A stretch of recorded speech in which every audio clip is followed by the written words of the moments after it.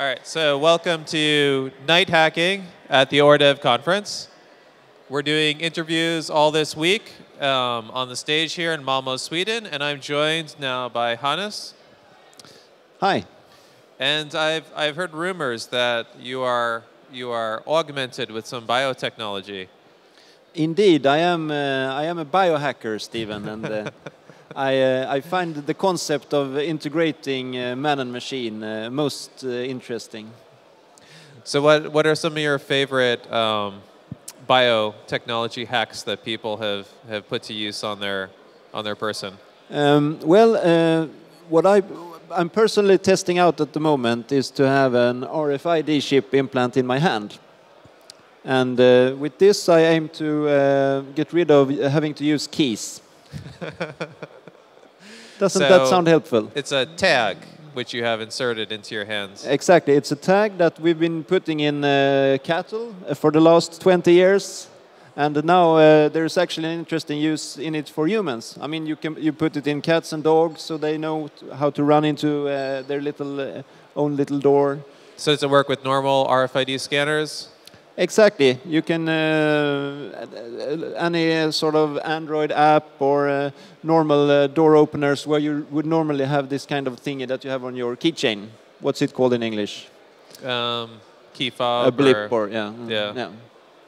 So this is to replace them blips. Yeah. Just with your hand that now has a chip inside of it. Exactly, and I hope I will be joined by others shortly. We're trying to get a little movement here in Sweden with people upgrading themselves with RFIDs. Upgrading. Right. Well, do you have a better word for it? No, that's a good term. So when you do stuff like that, like let's say inserting an RFID chip, does it leave a scar where you've inserted it? I have a tiny little scar on my hand. It's somewhat bigger than a normal injection needle that is used. But I expect this to go away completely in a month or so. Okay, so you just got it added recently? Yeah, this is 2 weeks, just about 2 weeks. Okay. And any side effects from having the RFID chip implanted? Yeah, nightly seizures for 2-3 hours per night. But that's worth it, right? That's totally. No, seriously, just kidding. No, not at all. No infection, nothing. It's really been just giving my body a new way to communicating with machines and computers around me. So I find this very helpful. Cool. What other sort of stuff can you do to augment yourself? There is. Oh, that's interesting. Well, you can hack your biology in various ways. I mean, mankind has been hacking our bodies for a long time. Have you been vaccinated against something? Yeah, I believe so. So if we had invented vaccines today, we'd probably call them a body hack, right?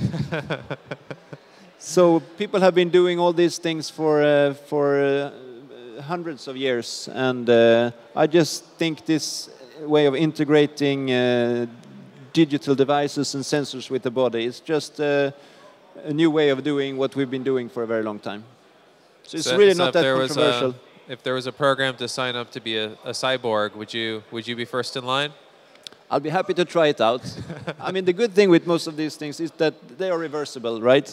I can take it out if I want to. If I want to go off the grid, when the Skynet, keeps popping up, we pull the plugs. So, to come back to this implant, it really doesn't interfere with my body in any way. It cannot communicate with my body, so it can't really do a lot of harm to me. Yeah. And that is, I think, an important distinction compared to, for example, pacemakers or other devices that people wear in their bodies that actually interact with the metabolic systems and therefore are potentially harmful in a different way. Yeah, so this is, from your perspective, your body's perspective, it's inert, but then it gives you additional communication with the outside technology world. Exactly. And I think, therefore, I may not qualify as a cyborg, because a cyborg, I would be able to interface directly with my implants. So, yeah. So what other sort of interesting examples of biotechnology use have you seen? We had a fun little workshop recently where we tried transcranial direct current stimulation. Have you tried that? No, I can't say I have. Well, it's a technology where you put electrodes on different places in the skull, and then you put a very weak direct current through the head. And depending on where you put those electrodes, you excite different parts of the brain. And there are some scientifically made tests in the UK where they have proven that wearing such a brain stimulation device actually improved the learning, mathematics, and the language. But of course, this requires further testing. But as a biohacker, I'm really curious just to try out these things. And cool. You know what it did to me? No? Well, no. I didn't put it on and read French words. But it cured my hangover that day. And that was pretty awesome. So I imagine that if anything, if someone can invent a proper cure for hangover, then we may have a winner. That's going to be a very popular one. We will see that popularized in no time. Right. You can buy it on the Biotechnology website. Yeah. So RFID in your hand to open doors or access stuff. Maybe that won't quite catch on in mainstream, but hangover remedy. Right. We know there's a market. So I probably should sell them tomorrow morning here at the conference. What do you think? Yes. Yes. You're instantly famous. So speaking of the conference, you're giving a session, I believe. Was that already happened or is it later today? I've given one session. I'm going to have another session this afternoon. I think it might be more interesting to speak about the upcoming one. Yeah. I will be talking about sort of far-reaching exponential technology trends. I will explain the concept of the singularity, which is a somewhat controversial point in time where computers bypass humans as the most capable beings on Earth. So you may or may not want to believe in the singularity as such. I'm not sure. Are you sure that hasn't already happened? It's a matter of definition again, but this particular technological singularity is. Yeah, I mean, what I find it useful for is it's a term that allows us to discuss the future. It's a point that we can discuss, okay, what does it mean to be human, and am I just this meat body sitting here, or am I something else? Am I an extended being that is sort of existing on social networks and other sort of, is my memory all in my head, or is it distributed already in the cloud? I mean, it's very interesting questions that really relate to our fundamental human nature and how we see ourselves. And I find that very interesting and relevant to discuss. Yeah, no, so that's interesting. Kind of, it almost borders on impacting folks' view on religion and life and all of those topics, but tackling it from a technology perspective is very interesting. It is. I mean, it is religion. You can always use religion to try to explain things, but technology gives us new powers. I mean, one way of putting things is that I don't know which famous technologist who coined the phrase, we are the gods now, because we humans, we can actually manipulate biology, and we can manipulate life itself to such an extent that we really have the power of gods in that sense. At the same time, we still carry around our primate monkey instincts in the behaviors that we have, and I find that a somewhat dangerous combination. Yes, probably most people's view of an all-powerful being is not a monkey. Well, I wouldn't want to have monkeys in charge of running a planet like ours with nuclear technology and nanotech and all that stuff. So maybe we need to do something with upgrading the humans too. And I think that's the area I'm into. You're on the right track. You already got your first upgrade. So what a else? Few more are needed, right? What else do you have planned?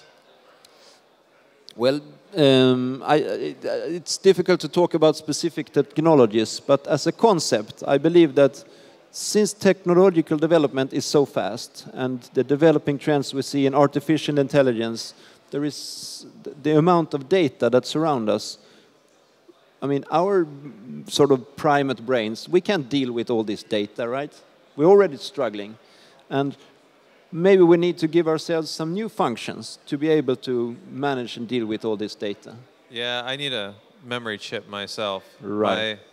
My ability to actually long-term store stuff is decreasing the older I get. Yeah, and it's also related to all the information that sort of is flushing over us all the time. A good friend of mine, she she uses the joke when she meets someone and she forgot their name. So, oh, my name server is down. So. Yeah, that's a good one. So it's a neat analogy for. Very nice. Yeah. That'll be the next implant, a personal name server. Indeed, wouldn't that be helpful? With face recognition. Exactly. So maybe you can get one from Sony, or I don't know who else is exhibiting around here today, but. Yeah. Hey, yeah. So we got our second product. So the first thing you're going to do is the fix for the hangover, and then you'll have the name server. Right. Then we need the name server that tells us who we're facing, or like if to remember who you're quoting, and yeah. So there are many potential upgrades for.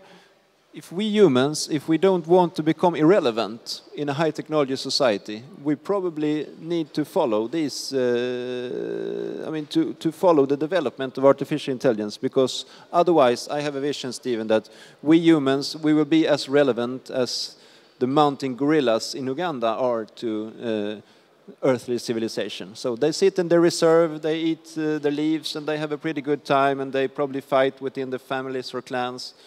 But the real business in the world, they have no insight. So we humans, we don't want to be put on the sidewalk or on the sideline in the same way. So then we need to keep up in some way. Yeah, no, that's a good point. So when the singularity comes, you want to be part of the computer generation which carries things forward. I find that more exciting than the alternative. Cool, very nice. So thanks very much for taking the time out of your schedule here at Øredev to give a short interview. Well, thanks for having me. And you can find more interviews on the NightHacking website at nighthacking.com, and we're going to be here all week doing interviews at the Øredev conference in Malmö, Sweden. So thank you very much. Thanks, Stephen.